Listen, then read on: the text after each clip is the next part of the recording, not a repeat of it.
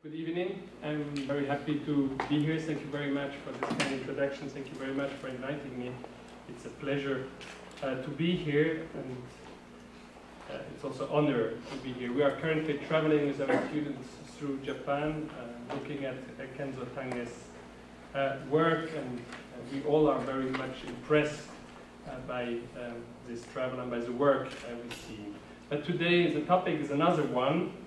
I would like to speak this night about Swiss architecture, or somehow to trace a short history of the last 40 years of Swiss architecture.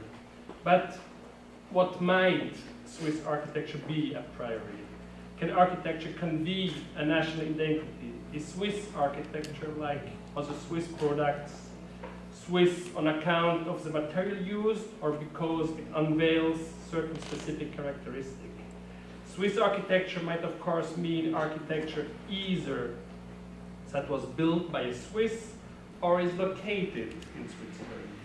But then how might we define buildings constructed by the Swiss abroad? Are they Swiss? And does a building built in Switzerland by a foreigner automatically become Swiss? Or better still, might we perhaps choose whether a building is Swiss or not, depending on the quality? These questions, of course, apply to any nation, yet the case of Switzerland seems to be particularly thorny.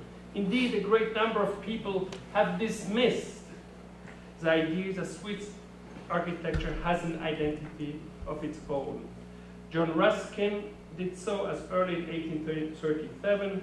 The British reformer opined, moreover, that there was no uniform climate in Switzerland, but rather a blend of different climates, ranging from that of Italy in the south to that of the North Pole in the north, so that Swiss people could therefore not develop a character of their own, and consequently, so Ruskin's conclusion, no link could possibly exist between architecture and the Swiss character, since there was not such things as the latter, a specific Swiss character.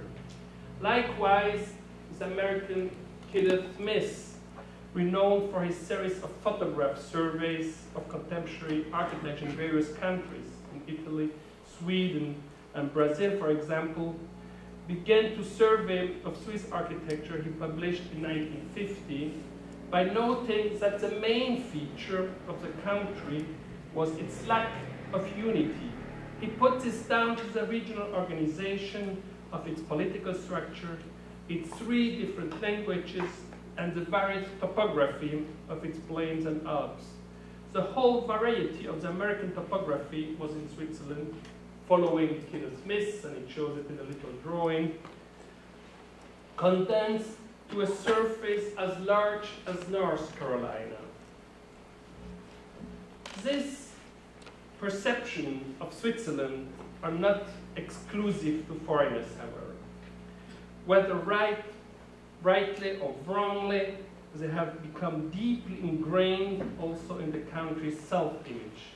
Thus, even in the late 1990s, engineer Jörg Gonset justified the use of different materials, timber and stone, for his 2 bridges on the Via Mala, a narrow valley which has connected German-speaking and Italian-speaking Switzerland for many centuries in terms of these 2 different cultures.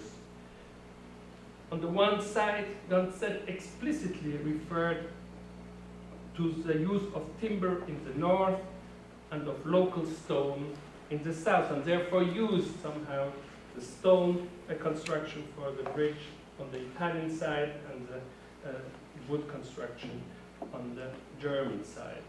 To speak on Swiss architecture, thus, is to establish a framework, be it national, as in the case of the political endeavor of the 19th century, picturesque, as in the case of John Ruskin, bound to the material, as in the 2 bridges of Gonset, or be it methodological, as in the reading I would like to propose today, and which finds its expression in the notion of autonomy, which was claimed for the first time in the 1970s, and which would highly influence contemporary architectural thought in Switzerland. The roots of contemporary architecture, on this the older and younger generation agree, can, as a rule, be traced back to Aldo Rossi. Aldo Rossi's influence in the southern part of Switzerland, all the more on the so-called Swiss tendenza of the 1970s, as well as his two periods of residence at the Swiss Federal Institute of Technology, ETH, in Zürich in the 1970s, have often been described as a watershed, a change between one period to the other. His central importance to the architectural discourse is easy to demonstrate, be it merely because of the significance his thesis on the autonomy of the discipline continues to enjoy in Switzerland to this day. It can be best explained by the aphorism "Architecture for the Museums," and this is also the title of the lecture today, that Rossi had coined in reference to Paul Cézanne's comment that he only painted for museums. What Architecture for the Museums postulated as a starting point was the imperative that architecture, in analogy to painting, had to follow a rigorous, logical development. For painting, the instance where this could be verified was the museum. Just as, according to Rossi, a picture submitted itself to the logic of painting in the museum, so the implicit inference is that every building had to comply with the logic of architecture. Beyond the critique of the usurpation of architecture by other professional sectors, such as the building trades and economy, but also sociology, the call for autonomy was precisely in Switzerland formulated first and foremost as a claim to an understanding of architecture as the art of construction governed by its own rules. What Aldo Rossi tries to do here somehow is to postulate that architecture, of course, is dependent on sociology, of course it's dependent on economy, but that it has also its own rules, and somehow that the architect has to master them and has to show himself through the rules of architecture, and he's not somebody committed to other discipline or dependent somehow. This position launched a distinct Swiss movement, but also defines the fundamentals for a highly developed aesthetic discourse that had continued to have an authoritative influence on Swiss architectural accomplishments into the present. Hardly any other competition, and here we see as a place of the competition on the Lake of Geneva, hardly any other competition better exemplifies the state of architecture in Switzerland at the beginning of the 1970s than the competition for the new campus of the Swiss Institute of Technology in Lausanne in the year 1970. It's not the ETH, but it's the correspondent university in the south part and French-speaking part of Switzerland. As a matter of fact, the Swiss government invited 7 firms representing the 7 greater regions of Switzerland, from Geneva to Zürich and from Basel to Ticino, to take part. The design approach pursued by the 7 firms was surprisingly similar, from the grid planning from the team of Geneva, the apparently sheer, unendingly expandable structure of the Basel team, which you can see here, which can go up and develop itself in the north, to the south, to the west, and to the east, to the grid-formed master plan from the Zurich team, or the matrix of the team of Stalder, which you can see here on the right side, where somehow every field can be constructed depending on the needs of the university. What unified these so-called megastructural projects was a conception of the university as a center of production, a center for the production of knowledge, which, thanks to its flexible and evolutionary structure, would be able to adapt to changing needs just like any other industrial plants. the Ticino group entry with Mario Botta, Luigi Snozzi, Aurelio Galfetti, and others whom you perhaps know. The Ticino group's entry, whose genealogy could be followed back to projects like Le Corbusier's Venice Hospital, Louis Kahn's proposal for the center of Philadelphia, or Candillis, Josic, and Wood's University building in Berlin, might conceivably, given its horizontal expanse and evolutionary aspect and superimposed circulation system, be ranked with them as an example of megastructure. Indeed, if you look at the plan of the Ticino team, you see somehow that the idea of an extendable structure is also visible in the scheme, as it is, for instance, in the university scheme in Berlin. Such historical references, which have shown the Venice Hospital, Louis Kahn's Philadelphia scheme, or the university in Berlin, such historical reference allows the Lausanne proposal to be read in the light of a precise architectural tradition. Yet, they do not explain the ways in which the Ticino group set a new architectural benchmark, one that was to catapult its member, as I said, Mario Botta, Aurelio Galfetti, Luigi Snozzi, and others, onto the national and international architectural scene of the 1970s. What became apparent in this scheme with a clarity unique in that period was an epistemological shift in the design approach, which was to fundamentally redefine architectural production in Switzerland in the following year. The concept of architecture illustrated by the majority of the project as an adaptable, extendable, and transformable environment was to seed eventually to a concept of architecture, whether in relation to the isolated object or to the city, as a formal problem.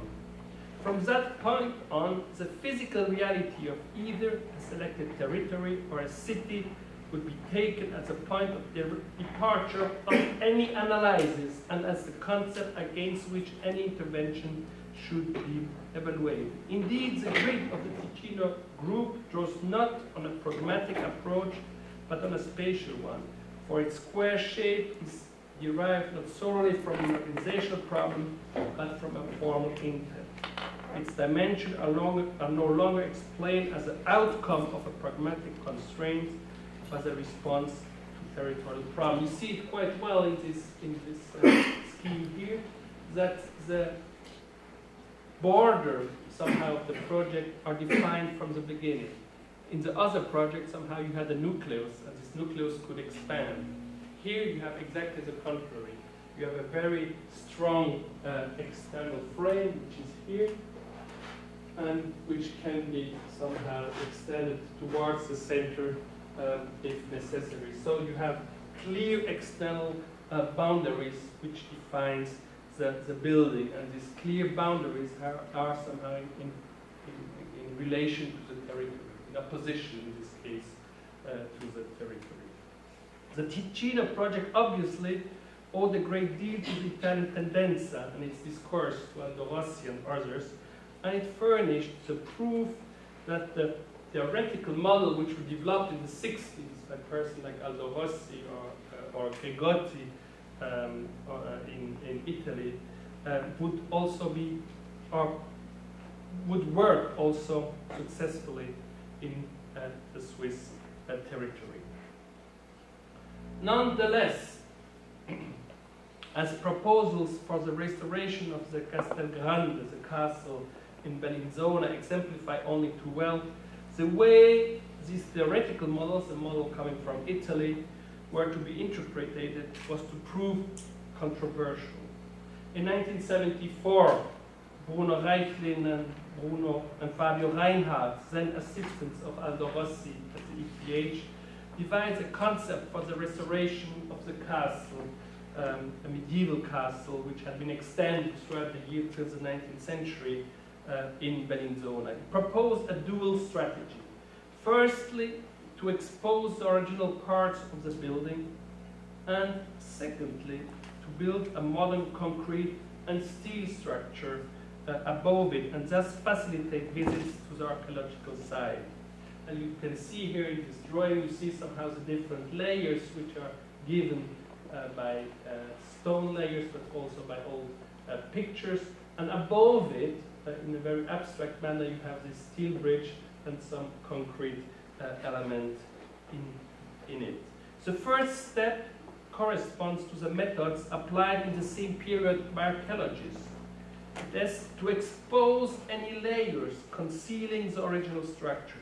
For just as it is necessary to remove the earth that covers remains in order to understand them, so too it would be necessary to clear the eclectic and historicist additions to the castle in order to allow its original structure and any architectural remnants to re-emerge. The new structure proposed in the second step, a concrete porticos and an observation deck in ironwork, which you can see here, were designed to add a contemporary layer in striking contrast to the castle's original features. In this proposal, the architects sought to highlight, through a structural reading of the castle, the different strata in the history of the site, and thereby embed the intervention in an ongoing historical narrative. So somehow you can see the narrative from the oldest structure up to the newest one, which is the steel and concrete structure in so-called contemporary material. This reading of the Castel Grande, this is the site you just have seen before. The reading of the Castel Grande as an archaeological museum stood in marked contrast to the proposal made by Aurelio Galfetti, who took over the project in 1981 in the wake of some political controversy. Instead of exposing the castle remains, Galfetti simply cleared the hilltop of vegetation in order to emphasize its stone created by glacier in the Neolithic era. What he does somehow, these mountains were full of trees here. These stones were full of trees, and so he cut and cleared the trees from this mountain. Instead of Reichlind and Reinhardt's historic promenade over archaeological remains, he designed a panoramic walkway that linked the town's main square to the foot of the Rocky Mountains to the castle courtyard via an elevator, which you can see there from the central plaza of Bellinzona. You can take an elevator which brings you up to the castle, and on the hill you will have this square, and then from there you could walk down and go over the valley by walking on the castles, the old walls which are here. So it's not, his goal is somehow not to expose the history of the site, but somehow to transform the meaning of the site by reprogramming what one could say as the different eras which were already there. Hence, the castle was set to become not an archaeological site relating Swiss history by exposing and reconstituting its signifiers, but a site of entertainment. So it's really a change also of program. It's not anymore the history which is important. What is important here is the way people would engage with this historical site. It no longer stood in relation to traces of a reconstituted past, but in direct relation to the territory. So here what is important somehow is that the geometry and the morphology of the stone is set in direct relation to the mountains which are around. It's a quite narrow valley. In the middle of the valley you have this stone, mountain, and so it's set in relation to the other ones. The shift from the first to the second project is of importance in two respects. On the one hand, it marks a transition from an historical or archaeological approach to a spatial one, and on the other from a historical reading of the site to its interpretation in formal and material terms. It's not on the base, it's on the basis of this dual shift from history to space, from sign to material, that the architecture of the 1980s in Switzerland was to emancipate itself definitively from that of its Italian tendenza precursors, like the one I just mentioned. A similar shift was to be taken some years later in German-speaking Switzerland. It was to be precisely described by architect Marcel Meili in his survey of contemporary architecture with the title "A Few Buildings, a Lot of Plans." You will see that the title is quite important. From 1989, so after 10 years somehow of, he looks back to the Swiss architecture. Meili called a common viewpoint of the day in that he ascribed the reorientation in architecture to the influence of Aldo Rossi, who had taught, as I said, at the ETH in the 1970s, where Jacques Herzog, Pierre Demeron, and others like Meili or Miroslav Schick numbered among his students. So it was a highly influential moment when Aldo Rossi came for 2 times, in the 72 to 74, and then again 75 and 76, and he somehow extremely influenced the younger generation that would become so well known all over the world. Meili's description of the enthusiasm provoked by Rossi's architectural approach was accurate. Yet he also emphatically pinpoints the difficulties inherent to transposing the Italian, the foreign influence into the specific Swiss situation. According to Meili, this is why from the outset Rossi's students sought their identity less in the local legacy of building types, and all the more poignantly in the everyday rituals of contemporary modes of living in Switzerland. This confrontation with Swiss reality, the non-urban character of the cities, the faceless modernity of the service economy, and its commonplace rationality, allowed them to emancipate themselves from the historical pathos of Rossi's rationalism that you can see here in this sketch of Aldo Rossi. It's a combination of very pure elements and which relates directly somehow to some historical feature like the column or the simple volume, and next to it the sketch or a sketch by Marcel Meili and Miroslav Schick for a competition where you see that they are much more interested in the everyday reality. Meili logically concluded his excursus on Rossi with the remark that the young architects were better able to deal with the term ambiente in Rossi's teaching, which means atmosphere, than they were with the term tipo, typology. Probably you have heard this from Aldo Rossi's teaching, where the notion of typology and the historical interpretation and origin somehow of every type is so important for his teaching. But somehow, what do you do when you have no great history like the Italians have? So somehow you have to transform and adapt your teaching to the specific space. With the exception of Rossi's closest collaborators, Bruno Reichlin and Fabio Reinhardt, for instance, who were to pursue the Russian thesis and to add a linguistic dimension to them in certain major projects like the Casa Tonini, the Ticino, which is a reinterpretation of Palladio's Villa Rotonda. As you see, it's a central plan with a court in the middle.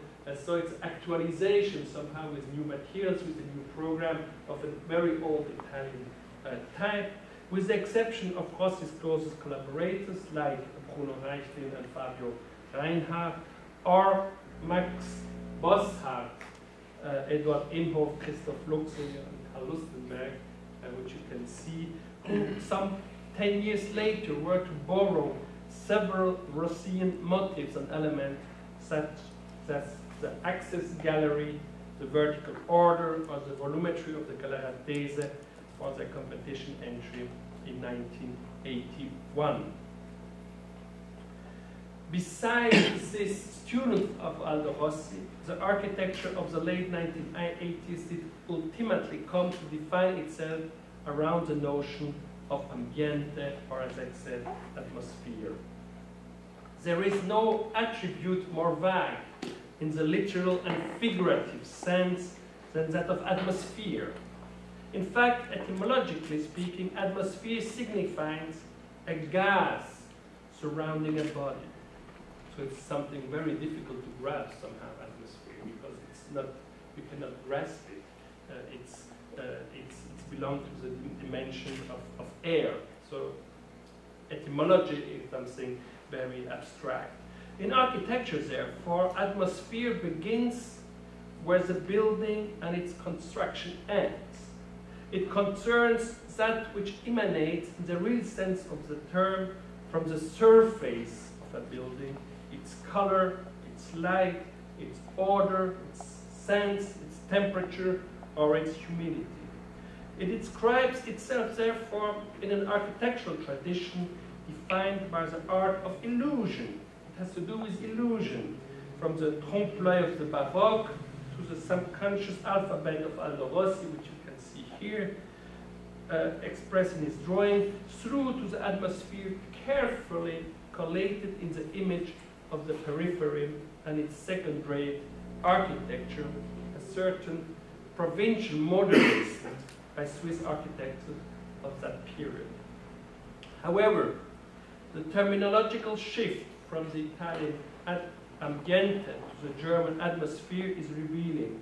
It translates a shift away from an interest in the environment in terms of its social and historical dimension toward the individual object in terms of its geographic context, which means where is it situated, on the land or in the city, and its materiality, which becomes so important also in the drawing.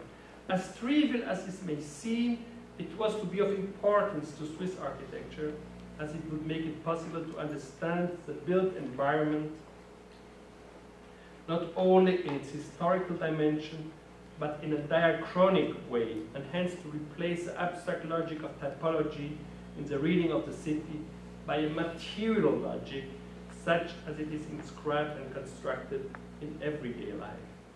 It allowed the successor of Aldo Rossi to steer the focus away from the great Italian tradition to the architecture of the Swiss periphery, away from an architectural language coded by architectural history to the language of the common habitus, of the common behavior of every day.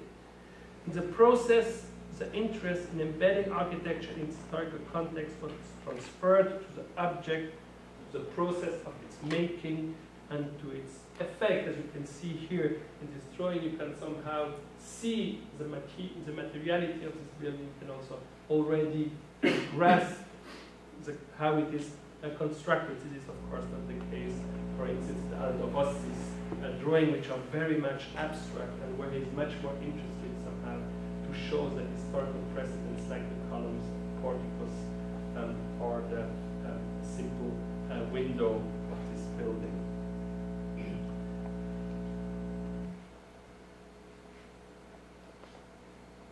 This is the manner in which Miroslav Schick, a student of Rossi, who together with Fabio Reinhardt founded the movement analogical architecture, analog architecture, at the Swiss Institute of Technology in the late 1980s, and also Peter Zumthor understands the notion of atmosphere. For example, when Schick demands that the student represent the dirt of the roads in their child perspective drawings, or to think about the heat of the asphalt in the sunshine, he encourages them not to limit themselves to the exigencies of the quotidian, but both to capture and most importantly to represent the atmosphere. So you have somehow to grasp also that the things which are not constructed, but which are highly dependent of the construction around it. What moves me the most, Peter Zumthor asked himself in his book Atmosphere, anything, he replies, anything, the things, the people, the air, the noises, the tone, the colors, material presence, textures, forms too. My mood, my feelings, my expectations. So it's a very broad understanding of atmosphere, how it is defined here at the end of the 80s and the beginning of the 90s. And perhaps you know also the author of these drawings, for instance, Christian Kerret's student drawing, or Andrea de Platz's drawing. Indeed, the title of Miley's essay, A Few Buildings, Many Plans, as I said, is symptomatic. It does, of course, describe the precarious condition of young architects with shorter commissions and obliged us to practice the profession through architectural competitions and through drawings. But above all, it puts the finger explicitly on a working technique, the architectural drawing, as opposed to the diagram or text, as we have seen at the beginning in the scheme of Lausanne, as a primary mode of reflection. So you see also in the evolution of the representation technique that in the 70s somehow the plan and the diagram was highly important, and then somehow in the late 80s and the beginning of the 90s, the drawing becomes one of the most important tools of representation, as it seems as a tool to best represent what I called before atmosphere. As you can see, for instance, in this competition entry I've shown already by Marcel Meile and Miroslav Schick, where they try somehow to transpose and to visualize as an atmosphere transported by materials, texture, motifs, but also through the light. Or in the project of the proponents of the analog architecture at the ETH Zürich in the late 1980s, who in their meticulous analysis of the architecture of the periphery dissected out a vocabulary in order to reconstruct it into a new unity in the large chalk perspective. And the students of Miroslav Schick, I already showed one, Christian Kerretz was one, Andrea de Platz's was one, and of course Valerio Aggiati was also one of the students in this studio. Pictorial intent, which is associated with the notion of atmosphere, manifests in the work of Schick, Meile, or later Zumthor, is accordingly more than a simple and detailed representation of a building on its side. It testifies also to a desire to use architecture to reconstruct a new, coherent, and distinctive ensemble, be it in urban or rural landscape, or even an interior one with its particular atmosphere, as I already said. To understand architecture through its atmosphere is first and foremost to define it through its surfaces, and perspective drawings attest to that.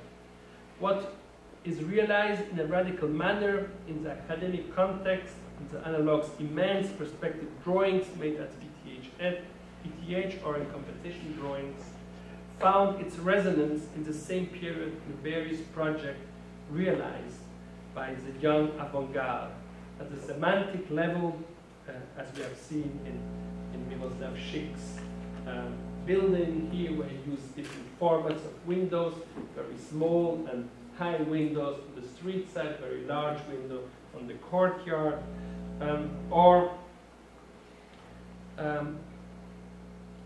at a semantic level, this translates into a reflection on the science of the periphery, aesthetic, legal, and cultural, among others, made manifest in certain motifs, such as the window, the chimney, or eaves, or even the pilotis in the work of Marcus and so Kirchen as a Odell house from 1984.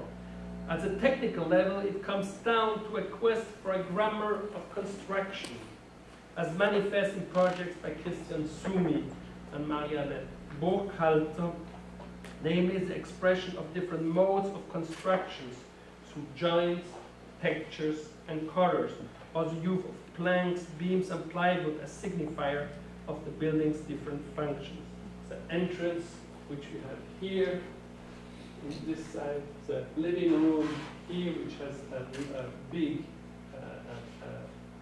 plywood plates, or the roof, which has different construction. So they use different construction to give to the building, different significations to the building by the construction and the materiality of the wood, as you can see here in this house from the middle of the 1980s.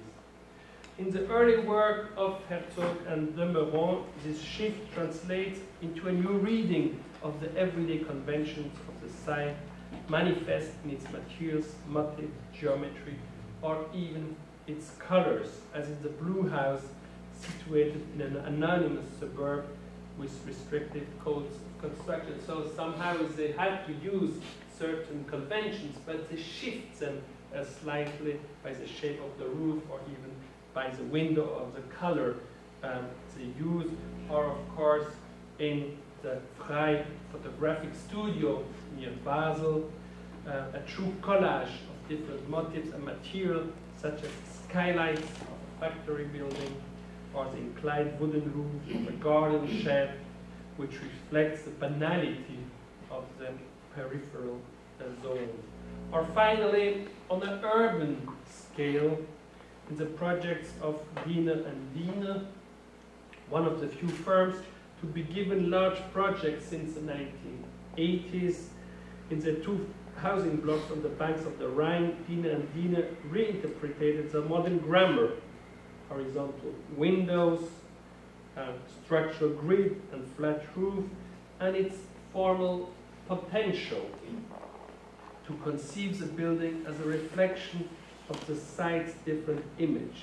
The grid for the industrial along the little river where there were mills, the wooden planks on the back side where there are some wooden buildings, and on the front side toward the square, somehow a simple and modern language.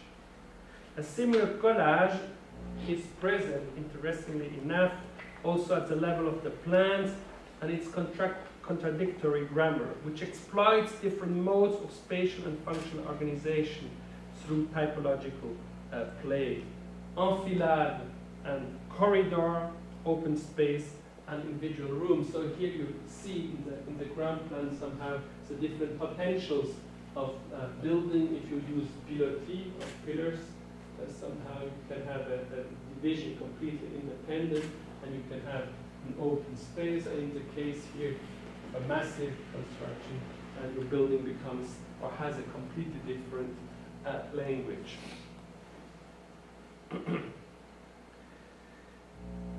Despite this different expression, there was a similarity in the methodology employed by the different architects.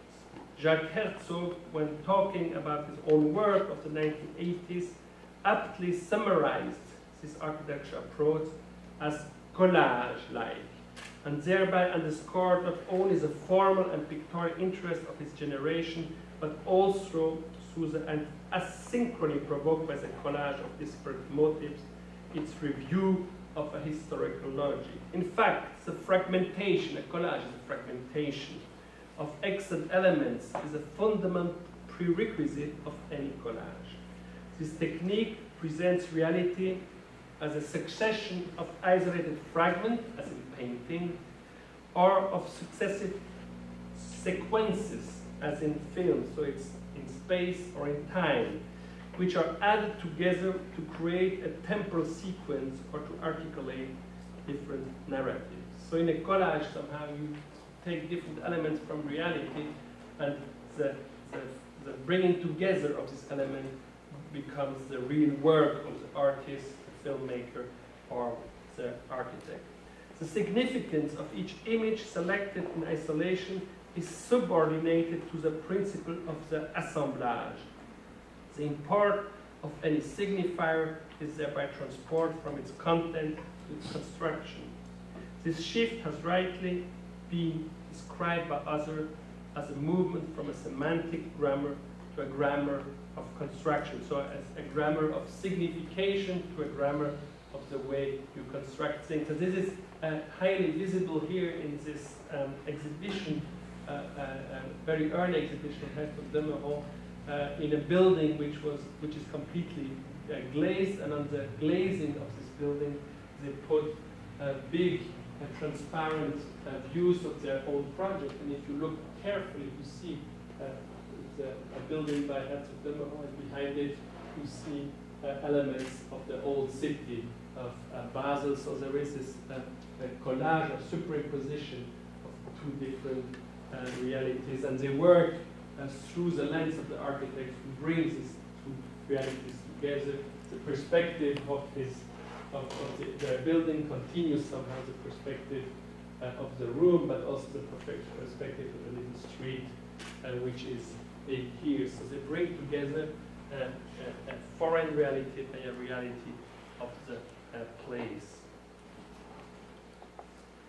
This grammar of construction manifests itself in an almost didactical way through an interest for the construction logic of buildings, as in Peter Zumthor's church at St. Benedetto in Zürich, where post, beam, ceiling, and roof are singularized. So you can somehow read how the building has been brought, how the elements have been brought together. The beams are separated from the wall, and they carry themselves the roof. Or as in the facade of his museum in Bregenz, where the agrafe, the metal elements holding the glass, the translucent glass, are exposed, explaining almost didactically how things are held together. Construction in these concepts primarily means building construction, which in Switzerland enjoys a long tradition. Its roots lie in the polytechnical, or at least technical education, that can be traced far back into the 19th century, and found its institutionalization in the 1960s in the organization of architecture teaching at the ETH in Zürich, where the core of the education is around design on the one side and construction on the other. The successful application of these disciplines up until the present was possible due to the high quality of local manual skills and handicraft. Nevertheless, the shift from a historical understanding of architecture to a constructional principle transcends, goes over as a purely technical aspect.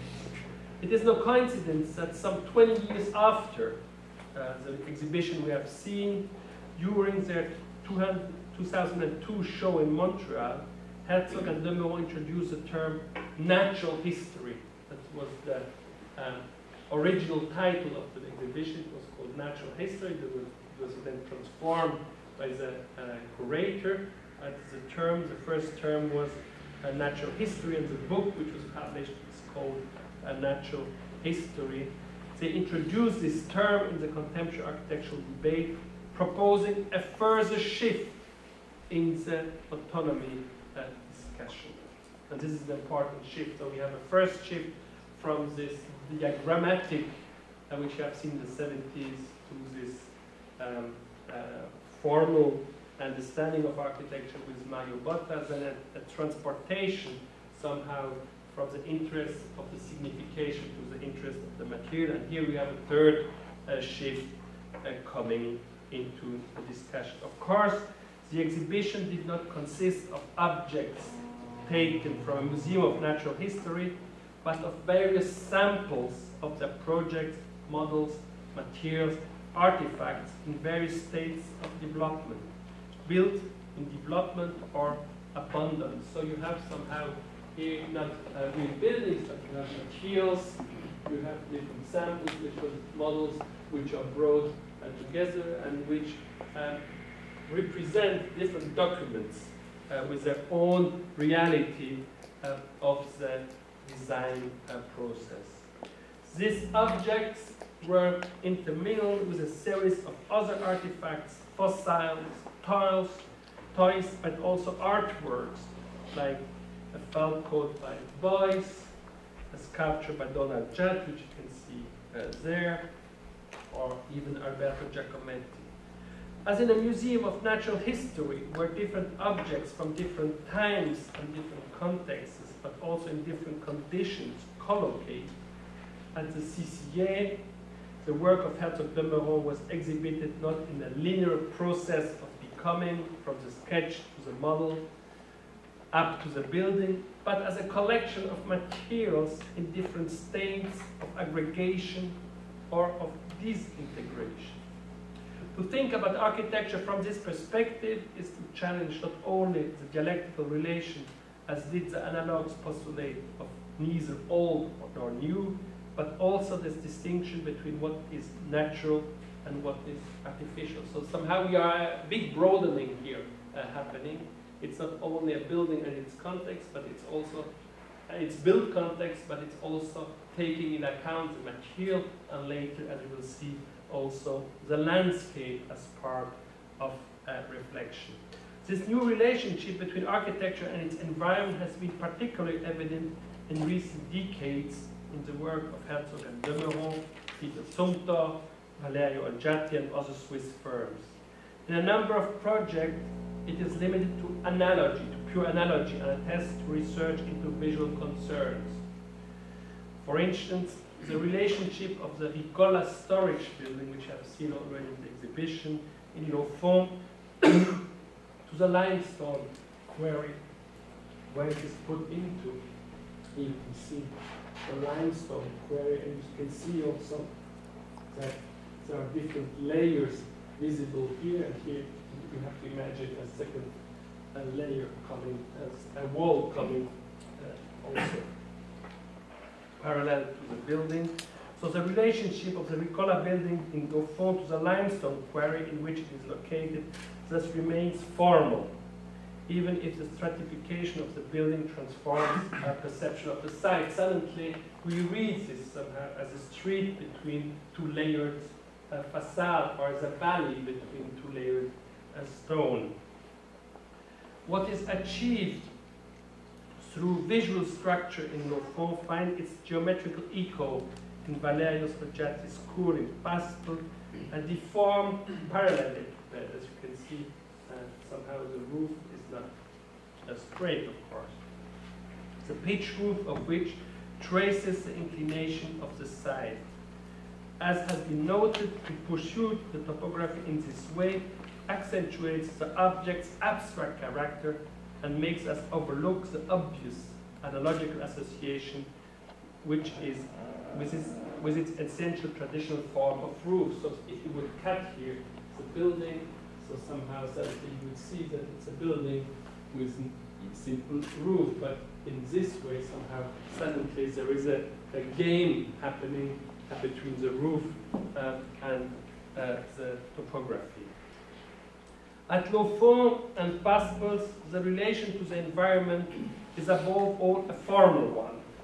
By contrast, in Herzog and de Meuron's small project in Tavole, in the north of Italy, the stone house, there the relationship between the building and the site acquires a conceptual dimension in the artistic sense of the term, first and foremost by refuting any distinction between old and new. I have to explain myself. The house is built of local ferruginous dry stone. So this is stone which has iron in it, recycled from nearby ruins. So they take somehow existing or ruined structures or stone from the structures to build their house. In Tavole, therefore, ruins precede the edifice. So you have first ruins and then the edifice. Normally, it's an edifice which is destroyed and then you have the ruins. Here, it's the opposite happening.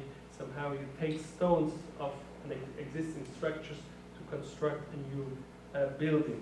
This interest in different moments in history to which the house attests has material correlation. For the dry ferrous stone walls, are contained within a pre-stressed concrete structure. Thus, one finds here a combination of two materials whose components are the same, but in different states of aggregation. So here, you have cement, which is, or concrete, which is done with stone and cement, and with, of course, iron work inside. And here you have stones which naturally contain or have iron in them. So here you have an interesting way of combining two materials in a different state of aggregation. One highly artificial in the way it has been proceeded to be concrete, and the one building up on existing stones of the fields. Valerio Olgiati's yellow house in Flims likewise demonstrates the history of the building not through academic reconstruction, but through a genuinely archaeological project.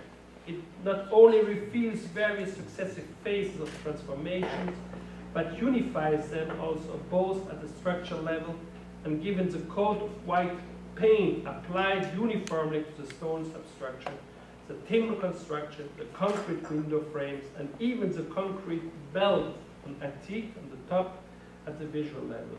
At the structural level, the concrete belt retains the four walls, so this concrete belt was necessary to keep the building, which had been completely emptied for its structure. So without the concrete belt, somehow the walls would have fallen apart. So the concrete belt is necessary. At the structural level, the concrete belt retains the four walls of the hollow structure, and yet is simultaneously supported by them. So it's necessary. The attica is necessary for the building, but at the same time, the building holds somehow the attica. Here too, the historical logic of the building cedes to a material and constructive logic, and the relationship between cause and effect is erased accordingly, not only at the formal level, but also at the constructive, material, and even static level. The morphogenesis, the transformation of material hinted at Flames of Tavolen in an implicit or metaphorical way, finally becomes an integral part of the construction process. For instance, in Herzog Demeron's museum store in Basel, in Devanterie and Lamunière Psychiatry Clinic, or again in Peter Zumthor's small chapel, which I will show. And at the territorial level, in his baths in Valls. In Basel, the constructive approach perpetuates the conceptual approach pursued at Tavolen, given that the gravel for the facade was extracted from the excavation pit just around the building. At Yverdon, the strip facade attests to the layers of pour concrete applied successfully in varying shades of red and purple. At the little chapel in Mechernich-Wachendorf in Cologne, within the concrete structure of the religious space, the internal formwork, the formwork which was necessary to build the chapel, a tightly built around 120 slender tree trunks, is set alight and left to smolder until all its charred shell remains, creating a potent place of worship with a unique patina. So to build, he would put trees in it, and you see still somehow the volumetry of the trees, and then with a small fire, a very ongoing fire, it would burn somehow the inner facade and gives the patina to this building. So here also there is a turn somehow that the formwork was holding the building, and at the end somehow give the shape to the building. At Valls, finally, the thermal bath, the distinction between matter and material, between matter that participates in the domain of nature and materials that participate in the realm of the artificial becomes irrelevant. constructed from quartz stone, a stone characterized by its layered structure. The thermal bass advance can be understood in a general sense as a stratified reconstruction or construction of an artificial landscape, of the stone quarry which it has been taken from, or conversely, as Stalder has put it, as an edifice that creates the impression it has been in existence far longer than its neighbors and is a natural part of the landscape. So here you see somehow that the stones which have been taken from the quarry are put together to give somehow a similar reading or a natural reading to, or natural atmosphere to the bass which is there. This development mirrors an endeavor currently evident in Swiss architecture and Swiss design, namely to provide an adequate response to the increasingly complex relationship of architecture to its environment, of architecture to a very much transformed and artificial environment of our very small country. Two possible alternatives can best describe the situation. On the one hand, one can propose a meta-science of nature that encompasses all complexity, all organic and inorganic processes as an energetic, overflowing, and prolific whole, and on the other to conceive our environment as a human construction. So somehow you can understand the human as part of the nature. On the other side, you can conceive somehow nature as something completely artificial. The former is reflected, for instance, in the work of Christophe Giraud, whom you may have met here, in his project on the Rhone Valley, where the river is considered as an actor with the same rights as the humans which have been transforming it for the last 150 years, and where it is allowed upstream and downstream the settlement to overflow the field of high water mark. So somehow you can see here different sections throughout the valley.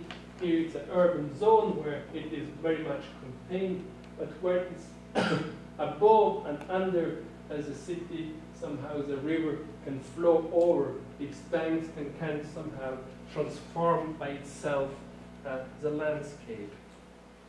The latter, so this would be somehow a representation of the first way of approaching nature, saying somehow everything belongs to the same, is part of it, and we ourselves belong somehow as natural subject to the nature. And the other way is to understand everything as constructed.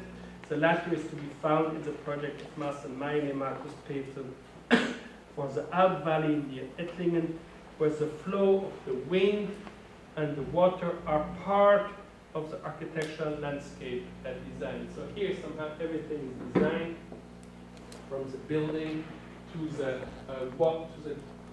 to the fields and the layout, and to the collection of the water which is collected on the roof and then brought back into the field. So somehow here you have an understanding of our landscape which is completely different, artificial. And amongst the younger architects, as for instance in the work of the Genevan firm Made In, the relationship between topography, infrastructure, and architecture is critically assessed by the way that they are not considering, that it's not anymore considered as opposites, but it is critically assessed for the different potentialities for our environment. The traditional plaza, which is in the middle, as well as the infrastructural field or the slope of the topography. So somehow here everything is taken into account. The railways which are here, the slope of the topography which is taken as a perfect way of bringing two different parts through an escalator together, but also a very traditional approach of a plaza, but also, as we will see, an iconography which takes into account other elements like battle ship on the one side, or as you can see, here the facade of the museum in Florence, as well as Pearson Carrier, the shops by Sullivan and others. So somehow it takes the different potentialities which history, but also which the built environment gives to reassess, to rethink architecture in their work. Surprisingly enough, these latter studies actualize an old theme in Swiss architecture, albeit under a different perspective, that since at least the end of the 18th century, continually tried to understand architecture and nature as part of the same landscape, as exemplified by the big theoretician of 19th century architecture, John Ruskin, Eugène Emmanuel Viollet-le-Duc, or Bruno Taut, especially here in this fantastic drawings of John Ruskin, who somehow tries to show the construction, really the construction. He was an art critic, so very interested in the topography and the geology, and somehow trying to show how shape becomes, and he will even show the similarity between an fortification wall and the Alps as two ways somehow of constructing our environment. However, whereas until the first half of the 20th century, as in the construction of the Mont Blanc by Viollet-le-Duc, here a very interesting image too, so somehow Viollet-le-Duc would say that the origin of the Alps were pure shapes, and then through rain and snow it would slowly disintegrate. And this is somehow the result we have. But from this result we have, if we analyze it well, we can find geometrical rules which show that the origins are to be found here. However, whereas until the first half of the 20th century, as in the reconstruction of the Mont Blanc, a big mountain in France by Viollet-le-Duc, or in the rebuilding of the Cervin by Bruno Taut, mountains could be treated as objects to be remodeled. In the meantime, the natural landscape has long been subjected to total urbanization. So they could dream somehow of an architectural landscape. Somehow we have to deal with this. This is the difference between 18th, 19th century and our contemporary situation. Accordingly, the aim today is not so much to reconstruct or to rebuild mountains, but to create an edifice that has a privileged relationship with the power of nature, the geological substance, and the impressive topography, as was Peter Zumthor's intention with the thermal bath in Vals, which we have seen before, the interiority. Jacques Herzog found a similar formulation when faced with the topography of Tenerife, comparing his situation with that of Cézanne. Cézanne's hopeless struggle with the Montagne Sainte-Victoire, a mountain which Cézanne would continuously try to represent in his paintings. Jacques Herzog would see a similarity. The architect's goal, he says, must be to design something that reflects nature, but simultaneously remains autonomous. But this understanding of contemporary architecture as a successful reinterpretation of a natural history, and strangely by denying it as part of a culture history, is only one side of the story, perhaps a better one. This is the better one I've told now. And for the conclusion, I will show that there is also a bad aspect of this history. Indeed, the twofold references by Jacques Herzog to autonomy and painting is significant and reveals another, perhaps more crucial aspect. From this point of view, architecture is merely conceived as a pure problem of form, or to be even more critical, as a pure problem of surface. Numerous exhibitions, catalogues, symposia on Swiss architecture, promoted and sponsored by the federal state and Swiss companies, are an eloquent testimony to this. It is doubtless no coincidence that Swiss architecture has received such particular attention in this media-saturated market precisely to its refined visual quality. This development, however, is controversial. Architecture in this context is not anymore viewed for its intrinsic qualities, space or environment for man, but as a specific form of an economic added value which can be earned through a building or by hiring architects to design objects like bottles and others. These bottles are designed by architects with the goal, of course, to position them as a brand on a larger market. In the process, the autonomous architectural objects claim to autonomy is slowly but surely being subverted precisely because of its autonomy as a marketable artwork. The boundaries between an architecture as an artwork and its economic absorption becoming erased. So somehow architecture and its shape is something you can sell silently. Indeed, as much as the idea of architecture as an autonomous discipline has been key to the architectural debate of the last 40 years and gave birth to a powerful formal tradition in Switzerland, the growing importance of formal issues in the architectural discourse can also be viewed more prosaically as a steady loss of power of the architecture profession from the 1970s on. The point of discussion at the time, and which was intensively debated in the professional press in the 1970s, was the status of the architect as a critical subject in a transformed political and economic context. So it was discussed in the 70s how the architect could still keep his position in face of the transformation of the profession. It was only against this background that the claim to an architecture as an autonomous discipline could even feasibly be formulated, because such a postulation can only be made by a discipline that believes it is in danger of losing precisely its status. So a discipline only states that it wants to be autonomous when it's losing this status. And that is, that I would argue, precisely what is happening since then. Thank you very much.